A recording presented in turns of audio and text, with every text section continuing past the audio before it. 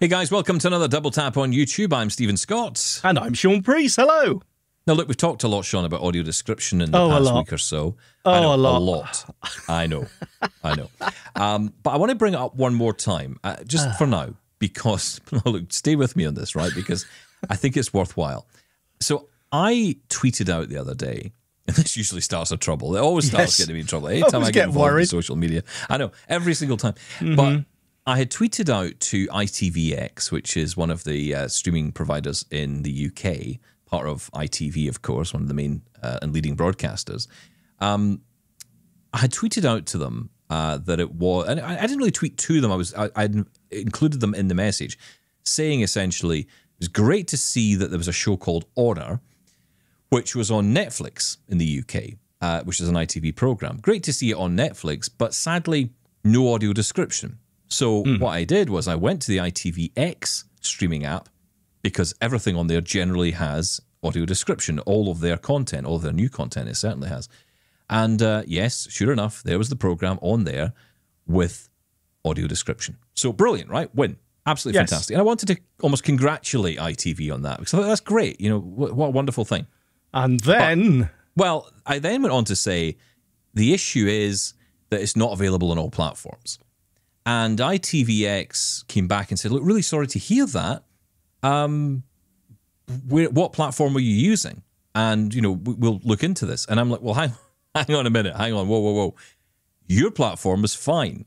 You had the program with audio description. I'm talking about Netflix. And I think there was a bit of confusion. So I never heard from ITV again. I think they've blocked me now. No, they haven't. Well, hang on. They may have been asking on what platform was AD not available. That's reasonable, isn't it? Well, I did try and explain it, probably not very well. It was late at night, and my late night tweets never seem to go down very well. But I will say, you know, I think it did kind of make me think, I do feel there's a lack of understanding by the broadcasters about what's actually going on out there regarding audio description and availability of it. So this is a good example of it, where a TV channel, ITV in this case, have created an audio descriptive track for this program. However it happens, whatever the process is, that program is sold internationally or sold in whatever way and appears now in the Netflix catalogue. Still available on ITVX, but it's now available on Netflix as well. But the audio descriptive track doesn't go with it. And yes. I wanted to just say that out loud on air, because I think this is one example where I wonder who or what is going on here. Does the channel know that's the case? Does ITV know that they've put all this work in, they've spent the money on making this descriptive track available for this particular show, but then it hasn't travelled to Netflix with them? Is that deliberate? Does ITV have a plan not to do that? Is it sold separately, for example? I'd love to understand what's going on, and I would love to put it out there to all broadcasters that this is going on. Because I don't think a lot of people understand this. I don't think a lot of people within the channels know. They might sit there and think, well, we made the descriptive track, we've done it, so what's the problem? But then I go to that provider, that in this case Netflix, and the show's not there with audio description. And why is that? It's a question we've been asking a lot, and we can't really get an answer to it. We've spoken to people who work in audio description. You know, we had Eric from IDC on the show. Yeah. I've spoken to a few people, and it's as frustrating for them as it is for us, the end user. But again, I think it just goes to show how that part of the entire show, the package, if you will, just isn't important. It either isn't important, or it's all about the money that was spent in producing that audio descriptive track in the first place and trying to recoup that by selling it on. And maybe Netflix are saying, you know what, we do our own AD anyway, so we'll leave that there and we'll do our own later on. Or maybe they just won't. But I mean, it's either way, it's frustrating for us. The only people that really suffer are us. That's right. And we then start going on this AD hunt, don't we? We have to start chasing the audio description, you know, chase the haggis around the fields of Scotland. Is that a thing, Stephen? Is that's absolutely a thing. Well, that's what we tell the tourists to do. It keeps the American tourists busy when they come to Scotland. Yeah. But no, look, joking aside, and that's the very reason, and some people may frown upon this, but, you know, people use VPNs to change their location to access a streaming service in another country because for some unknown reason, that country has an AD track on a show I want to watch, but my country doesn't. Or you find the soundtrack on somewhere online, because basically you're just trying to hunt down the show you want to watch, which you may have valid, perfectly legal access to on the streaming service you're subscribed to, but it hasn't got the audio track that you need. I mean, again, I totally understand why people do that.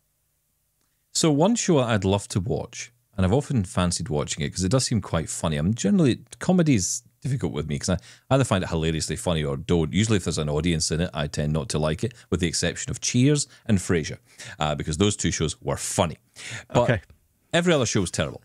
And there's one program which I've often wanted to see because I watched the first episode and it seemed very funny. It was called Schitt's Creek.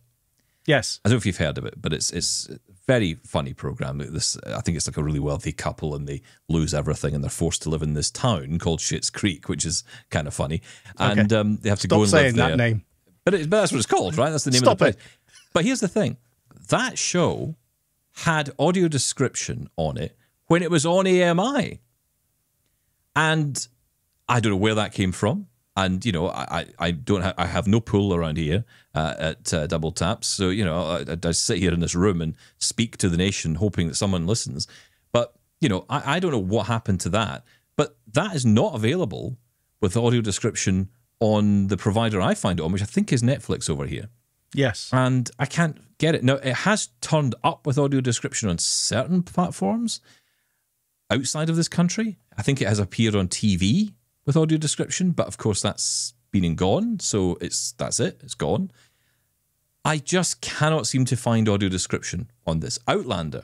My wife loved this TV show, Outlander. She got through the first season, and it was great. She loved it. And then the second season came along, there was no audio description.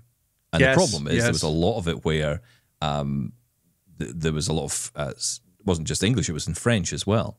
Yes. What would tend to happen there is the audio description would read the or the audio describer would read the captions, and that would be great. But again, can't find it. And I have literally searched high and low, like called broadcasters, gone into stores where they sell it on DVD. Can I get this? It just seems to me, why is it so difficult to watch a TV program when you're blind? When the most frustrating part is the work has been done to make it accessible, yet I still have to chase it down. Yeah. I feel like this could be a Netflix TV show in itself. Chasing AD. Yeah, no, well, look, when you said I want to talk about audio description and you told me about, you know, your interaction with ITVX, I was thinking, yeah, but we've covered this. And is there anything that we haven't talked about when it comes to AD? Because all we're sort of saying here is, isn't it frustrating? But there is a difference. I think you're right, actually, that this angle is interesting, is do the actual broadcasters themselves know? Do they even have an... There's another example where you rang up a particular broadcaster and said, hey, the AD isn't on this particular show, and they just flicked a switch and turned it on, right? I mean, I'll tell you about that story. Right? So there's a friend of mine who worked at STV, Scottish Television, and he, this is exactly what happened. I was watching Scottish Television, which is Scotland's, one of Scotland's national broadcasters. Haggis hunting the final. Haggis TV. Yes. And I was watching Haggis TV with no audio description on Sky Television. And because, again, you've got so many different ways to consume TV now. So you've got over the air, you've got cable, you've got satellite. Like any country, there are different methods. The version I used was satellite. So on satellite TV, Scottish Television did not have an audio descriptive track running. So if you wanted to watch, say, any show, frankly, on there with audio description, you had to turn over to ITV, which is the national broadcaster. Does this make any sense? If you don't know UK media, you will not know what on earth I'm talking about. But essentially, STV is a franchise of ITV in Scotland. So that's how it works. So if you wanted programs on STV with audio description, you had to turn to ITV, the main network channel. So So I suppose it would be like an affiliate of NBC versus the network channel itself. Yeah. So with all that going on, I thought, hang on, I know a guy who works there. And I just said to him, look, I don't suppose there's a button somewhere in the control room that says AD on it, right? Just like a big remote control. Yeah, just somewhere there's a button that's not lit up that says AD. And there was. I don't know what the button said, but it was like, said something about that. The button was pressed, bang, that was it. We had audio description. I tried the same thing. You're such an advocate. Yeah, I know. All powerful eye. But here's the thing. I tried the same thing with the BBC and got nowhere. Because it was such a vast, big organization, and it has multiple channels and multiple networks, so it's much more difficult to narrow it down, especially who to speak to. But there is a problem in accessing AD in itself. That was accessing it on the base level of just actually being accessing it on TV, on linear TV. But what I'm really talking about here is the on-demand side, and that's the frustration. Because to me, if subtitles can make their way, why can't audio description? Why can't that make the same journey? And I don't understand it. I absolutely get what you're saying and the frustration. Yes, we've talked about it. But the point being, who do we shout at? Who do we talk to now? Because we've spoken Well, this is YouTube. We just shout to the void. Ah, right. Hope someone listens. Generally, anybody. Okay. Yes. We've spoken to the people who produce the AD. They're doing an amazing job. They're incredibly passionate about it, by the way. Absolutely want to do a great job, and they're frustrated when it doesn't get passed along to us. We have legislation that a certain amount of AD has to be in broadcast, and they're being hit. It's just a case of we seem to be ticking a box that, okay, we've made an AD track, however that's done, we've made that, and now we forget about it as soon as that tick box has been ticked. I don't know how we make this part of the package, how we make sure that the AD is seen as important as, hey, you wouldn't send out a video without any soundtrack whatsoever. Well, this is the same thing. I don't know where we go from here. I akin it to pictures. I just akin it to pictures. You wouldn't send out a video without a picture. Yeah. And of course you wouldn't, because if you did that, no one would be able to watch it, and you would have mutiny. If you had, a lot of people saying, hang on a minute, where's this? I want to watch this film and there's no video. So where do we mutiny? Video. Audio description is our picture. It is, but where do we mutiny at? Who are we aiming our ire at now? Who? Well, this is why I want to have this conversation, because the honest answer is I don't know. I mean, I have had so many interesting conversations over the years. I've had the joy of presenting at major audio description conferences in the UK. And I've spoken to the broadcasters directly. I've spoken to pretty much all of them. And they're all on board. Netflix are on board. Prime Video are on board. Channel 4, ITV, BBC, Channel 5, Sky. They're all saying the right things. They're all doing the right things. Of course, regulation plays its part here, right? Yes. Well, let me finish this. They're all playing their part because regulation tells them to play their part. And some are going further than others. And that's important to recognise. In fact, I think in the UK, we're actually do pretty well in terms of our audio description output because of the amount of work that's done. Of course, once you start audio describing content and with the number of repeats on TV, that number can inflate. Yes. Perhaps beyond what you might think is being actually done. So that's one thing. But that's not to do down the work they do. And I think it's important that we recognise the work they do. But on-demand services are not regulated quite as much yet. There are laws going through Parliament in the UK that are encouraging, well, not encouraging, but will bring into law this demand for there to be more content available with description and subtitling as well. And that's really important, I think, because clearly regulation works. It worked for audio description on linear TV. It'll do the same on demand TV. But it's going to take time, unfortunately.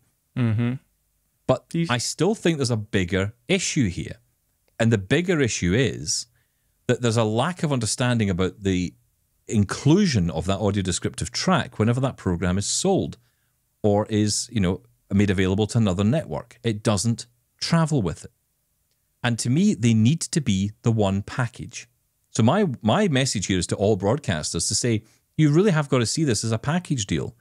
And it's also upon other providers, I think, to ask the question, where's the audio descriptive track? We've got the subtitles, we've got the picture, we've got the 18 different languages, but do we have description? And it should just be part of the deal. Some might be doing it, But I'm not seeing evidence that they're all doing it. No, I don't think anyone's. I don't think anyone's doing it. I've got no insider information, of course not. But I just see it. I mean, there's an example, right? I go right back to that first example with this TV show Honor, and I only pick on it because I was interested in watching that show, and I saw it was on Netflix, and it made me think about the ITV equivalent, which did have AD. Now, Netflix have committed a lot of time and money into making really good audio descriptive content from their own originals and new content. But what they don't seem to be doing is pulling in the audio descriptive content that's already available. But again, we don't know why. Is that because they're requesting it and they're not getting it, or they're not asking for it? These are the questions I think we need to be asking. We need to get a someone representing, I don't know, even one broadcaster wouldn't be enough though, right? No, it's not enough. That's why we need, this is why, I could sit here and I could say to you, let's get every single broadcaster we can think of on. But, it only takes one not to do it, and that's what the show is, what you want to watch. That's the problem, right? There needs to be some kind of coming together on this.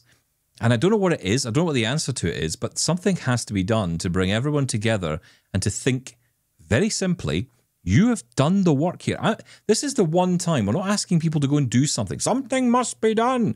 We're not at that stage because it's already been done. Just pick it up. Someone has already done it for you. Just pick it up. I've got to say, I'll say one more thing on this because I know we're probably way over our time. I thought we said this was short form here on YouTube. Yes.